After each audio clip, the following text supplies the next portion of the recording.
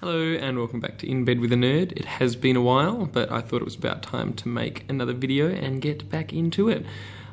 Today I was reading a fascinating article about Google developing AI that is entirely self-learning.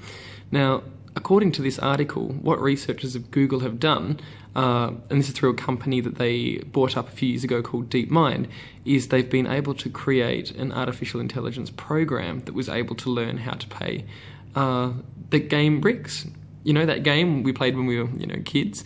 It's got the little moving thing at the bottom and then the ball bounces and you've got to break the bricks up.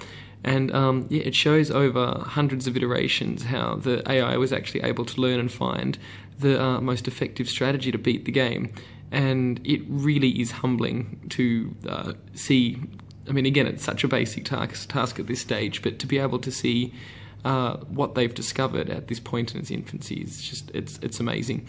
And obviously once artificial intelligence is able to learn more complex tasks, when you go to combine that with technology such as Siri, I mean, if you think about it, you have any question, any problem that you want to solve, if AI can learn for itself, it's going to be able to scour the internet databases, pretty much every piece of research or information on any given topic that's ever existed, and find solutions to whatever problem, issue or query you have.